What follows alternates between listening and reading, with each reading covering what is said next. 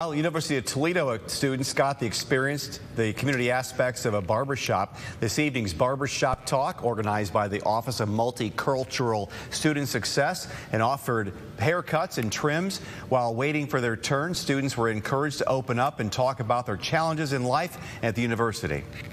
The barbershop in the black community has been a staple of conversations and organizing throughout time.